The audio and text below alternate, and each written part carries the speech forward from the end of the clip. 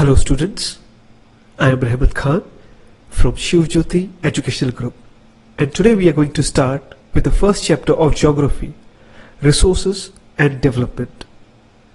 Topics to be covered: what are resources, classification of resources, development of resources, land resources, and at the end we'll talk about soil resources.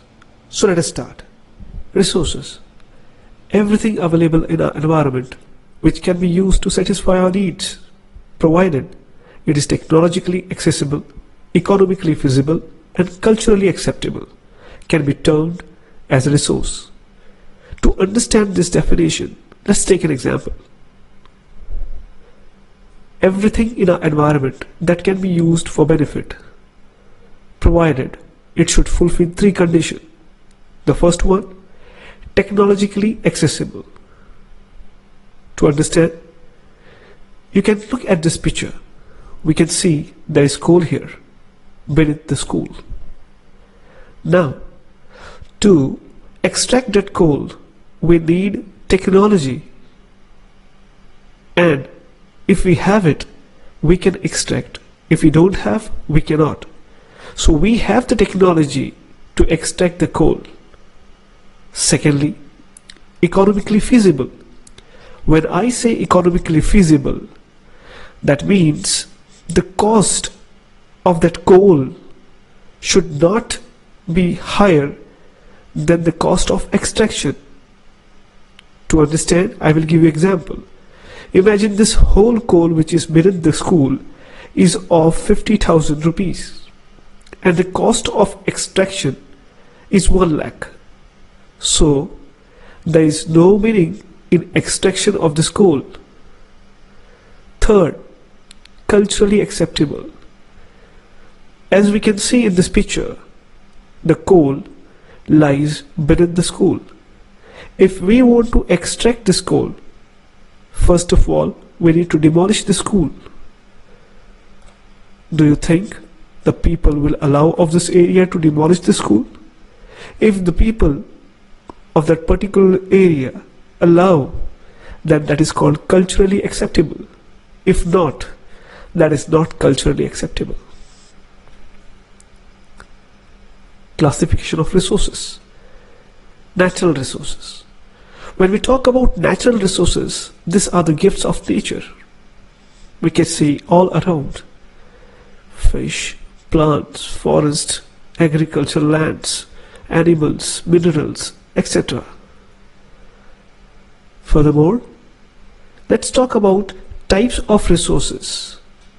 On the basis of origin, we can classify this as biotic resources and abiotic resources. When I say biotic resources, it means all the resources which have life. Example: fish, plants, human beings. Abiotic resources are those resources which don't have life. Example: stone, soil, etc. On the basis of exhaustibility, we can classify the resources as renewable resource and non-renewable resources. Renewable resources are those resources which can be used again and again, and they don't harm the environment. That is, they don't pollute the environment, and they are available in plenty. Solar energy, wind energy, tidal energy. When I talk about non-renewable resources, these are the resources which are not available in plenty. We have to use these resources properly, because these resources take millions of years to form back, and if they are used once, some of them cannot be used again. For example, coal, petroleum, they can be just used once. On the basis of ownership, we can classify the resources as individual resource, community owned resources, national resources, international resources. Individual resources are those resources which is owned by a particular person. For example, house, private land, or well in that particular house. Community owned resources where the community is the whole owner. A group of people of that community belong. For example, graveyard, pond, parks, and community marriage hall, etc. National resources is the property of the nation. Wildlife sanctuary, bird sanctuary, rivers, railways, forest, etc. International resources are those resources which are within the exclusive economic zone. When I say exclusive economic zone, that means not beyond the 200 nautical miles from the baseline. 200 nautical miles. But if I want to extract the resources beyond this zone, then I need to take permission of international institutions, because this is called international resources. On the basis of status of development, we have potential resource, developed resource, stock, and reserve. Development of resources. It is a process of developing the resources in order to make them useful for satisfying human wants. Some resources cannot be used directly. Through these lines, we can understand that resources on their own are nothing. That means human interference is important. Example, land has to be cleared and plowed for growing crops. Water has to be taken to the field to irrigate. Problems created by indiscriminate use of resources by man. Many resources got depleted. Example, forest. B. Resources got accumulated in the hands of few people. The society is divided into rich and poor. Third, that is C. Global warming, ozone layer depletion, environmental degradation are other problems. Now, what is sustainable economic development? The economic development which does not damage the environment and at the same time takes care of the needs of the future generation is called sustainable development. Sustainable development is very important. Why? Because many of resources non-renewable and exhaustible. Over-exploitation of these resources will affect the needs of our future generation. Second, environmental pollution. Resource planning. Now, what is resource planning? Resource planning is a technique or a skill of proper utilization of resources. Stages of resources planning. First, identification and listing of resources. Surveying, mapping, the measurement of the qualities and quantities of the resources are the important activities undertaken at this stage. B. Planning for exploitation. Develop a planning structure with suitable technology, skill and institutional setup. And C. Match resource development plans with national development plans. Importance of resource planning. It is necessary for the balanced development of India. 1. Some regions of India are rich in certain resources and poor in some other resources. Example, Rajasthan is poor in water resources but rich in solar and wind energy. That's why resource planning is important. Second, some regions are self-sufficient while other regions are very poor in important resources. Example, Madhya Pradesh is rich in many resources but Ladakh is poor in resources. Third, wastage of resources can be avoided by planning. Fourth, environmental pollution can be reduced. Fifth, land degradation. Land degradation, large-scale soil erosion caused by running water and wind, dumping of waste materials from mining centers and industrial units. Over-irrigation leads to increase in salinity and alkalinity in the soil. Overgrazing by animals and deforestation by man. Wastewater from the industrial units pollute the lands. Minerals processing like grinding of limestone for cement industry and calcite and soapstone for ceramic industry creates a lot of dust, and this dust is deposited in the neighboring land. Land conservation measures. Soil erosion can be prevented by ending deforestation, controlling grazing, encouraging afforestation, and practicing terrace farming in hilly areas. Preparation of shelter belts of plants and stabilizing of sand dunes by growing thorny bushes will help to prevent land degradation in deserts. Mining activities should be controlled. New technology which reduces wastage can be adopted.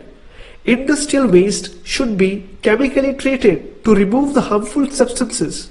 क्योंकि बहुत बार क्या होता है, industrialist क्या करते हैं, पैसा ज्यादा कमाने के लिए उस वेस्ट को ऐसे फेंक देते हैं. ऐसी मशीन्स हैं जो उसको ट्रीट कर सकती हैं ताकि वो कम हानि पहुंचाए, पर ज्यादा पैसा कमाने के चक्कर में वैसा नहीं करते. Urban waste should be used for production of biogas and बायोमैन्योर. शहरों के अंदर कचरा जो होता है गीला और सूखा वाला, जो गीला वाला होता है उसका इस्तेमाल हम कर सकते हैं बायोगैस और बायोमैन्योर बनाने के लिए. Over irrigation should be stopped and new method of irrigation should be followed. Soil as a resource. When I say soil, the uppermost layer of the earth crust, which is loose, broken and useful for plants, is called soil. Soil consists of mineral matter such as sand and clay, and organic matter such as humus, bacteria and earthworms. Soil is formed mainly due to the process of weathering.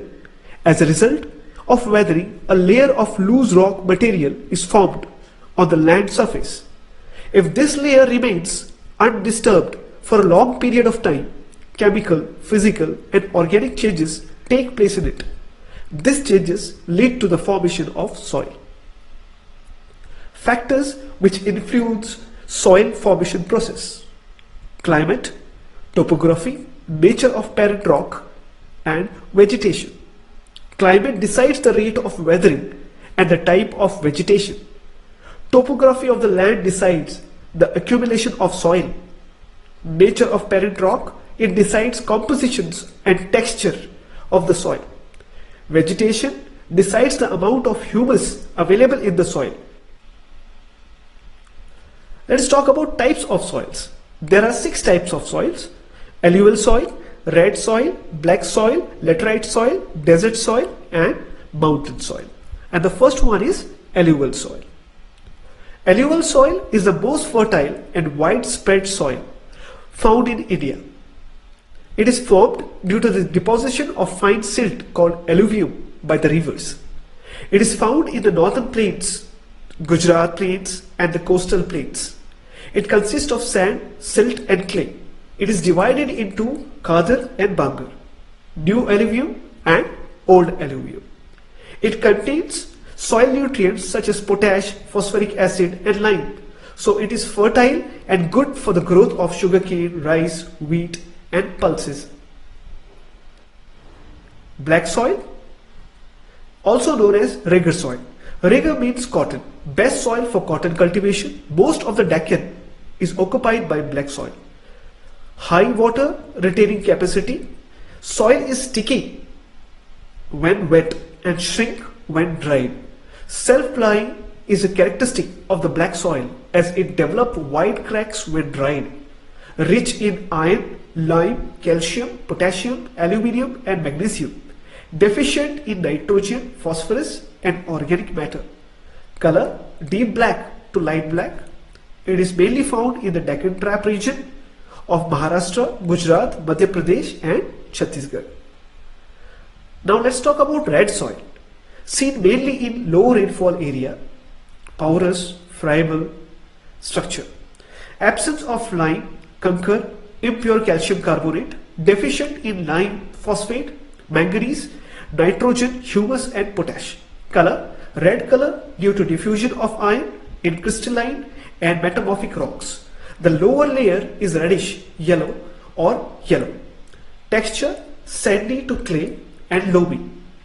Wheat, cotton, pulses, tobacco, oil seeds, potato, etc. are cultivated in this type of soil. It is found in Tamil Nadu, Karnataka, Andhra Pradesh, Odisha, Chhattisgarh and Jharkhand. Laterite soil, name from Latin word later, which means brick, eat. Becomes so soft when wet and so hard when dry. Found in the areas of high temperature and high rainfall. Formed as a result of high leaching due to rainfall. Organic matters of the soil will be removed fast by the bacteria as it is high temperature, and humus will be taken quickly by the trees and other plants. Thus, humus content is low. Rich in iron and aluminium, deficient in nitrogen, potassium, lime, humus. Color, red color due to iron oxide. Rice, ragi, sugarcane and cashew nuts are cultivated mainly. It is good for the cultivation of tea, coffee, cashew nut. It is found in Kerala, Karnataka, Tamil Nadu, Madhya Pradesh, Odisha and Assam. Next we have red soil, seen under arid and semi-arid regions. Deposited mainly by wind activities, high salt content, lack of moisture and humus, concur or impure calcium carbonate content is high, which restricts the infiltration of water. Texture, sandy, retili. Color, red to brown, found in western Rajasthan. Forest soil. Forest soils are formed in the forest areas where sufficient rainfall is available. The soils vary in structure and texture depending on mountain environment where they are formed. They are loamy and silty on valley sides and coarse grain in the upper slopes. In the snow-bound areas of Himalayas, they experience denudation and are acidic with low humus content. The soil found in the lower valleys are fertile. Soil erosion. Removal of topsoil from one place to another by natural agencies is called soil erosion. It is caused by running water and wind. Deforestation, overgrazing, unscientific agriculture practices are responsible for large-scale soil erosion. Two types of soil erosion, gully erosion and sheet erosion. Gully erosion, the rainwater when moves down to an uneven landscape away the soil and form deep channels called gullies. This type of erosion is called gully erosion. A land which is broken into many small parts by the gullies is called bad land. A bad land is unfit for cultivation and for other economic activities. This is an example of gullies. Next is sheet erosion. Sometimes water flow as a sheet over large areas down a slope. The water takes away the topsoil. This type of erosion is called sheet erosion. Soil conservation measures. 1. Contour plowing. Plowing along the contour lines can decelerate the flow of water down the slopes. Second, terrace farming. Step can be cut out on the slopes making terrace. Terrace cultivation restricts soil erosion. Strip cropping. Large fields are divided into strips. Strips of grasses are left to grow between the crops. This breaks up the force of the wind. This method is called strip cropping. Shelter belt. Planting lines of trees to create shelter. So that's the end of the chapter. Stay safe, stay healthy. Thank you.